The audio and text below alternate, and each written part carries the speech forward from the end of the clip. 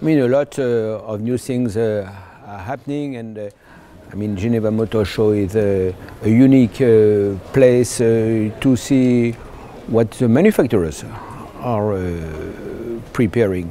So clearly we need to concentrate on autonomous car, on the future, on a connected car, but we also need to make sure that other safety measures like electronic stability control are implemented on all the cars on different markets all around the world, because they will have immediate effect on those terrible figures. I want to remind that every year 1.3 million people die on the roads, that 50 million people are hurt on the roads. It's #1 cause of mortality for youth between 14 to 29. So I think it would be a mistake only to concentrate and to think, okay, let's hope we will soon have autonomous car, connected cars, and I mean, crashes will stop, because unfortunately 90% of the figures I was mentioning are happening in developing countries, and they will not have access to connected and autonomous car. I feel connectivity could also be essential to improve congestions. And this worrying, which is a concern for every citizen around the world every day, which is traffic. You know, so I think we have some immediate opportunities which need to address in cities. We could have a significant effect. Also improving pollution. You know, we are talking a lot about climate change, about pollution. So there are a lot of fascinating programs which are going to be put in place, where we need to put very strong teams working together to achieve those significant results.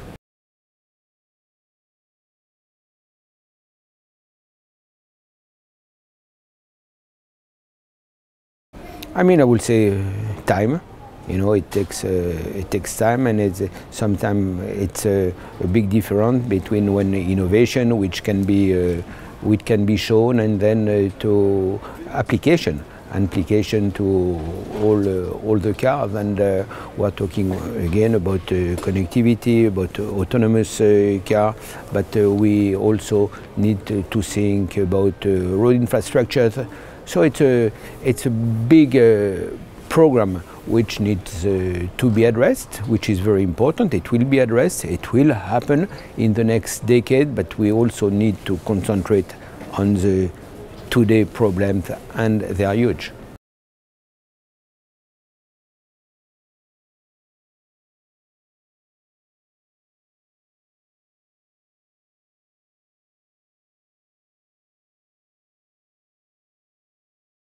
I mean, what the developing world is facing, I mean, is a lack of education, a lack of law enforcement, unfortunately often due to corruption, poor vehicles, because you know what is happening. I mean, the nice car you see in the developed countries, after 7 or 8 years, they are forbidden in the country. So what happens? They go in developing countries. And then road infrastructures, which unfortunately are very poor. And last but not least, the level of medical crash. You know, once a crash is occurring, it is essential that there is a quick recovery, and it does happen. And again, I want to go back on law enforcement.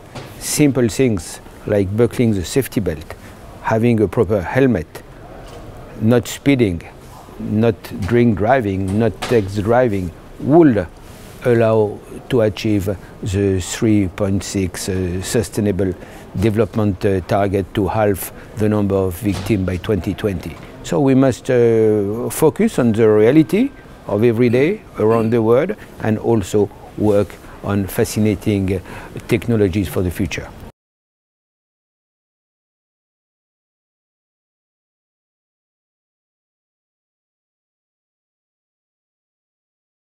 In the future? No, I mean, it's an interesting question. Motorsport has to be a show, but has and is also a laboratory. So we need to learn from, we need to enjoy motorsport for all the passionate, but also we need to use motorsport to progress quicker. And it's happening. You know, it's happening on data, on connection, on not so much on autonomous, because then it will be again the spirit of the sport, but on safety standards, it's a lot coming from motorsport, and it's something we need to intensify.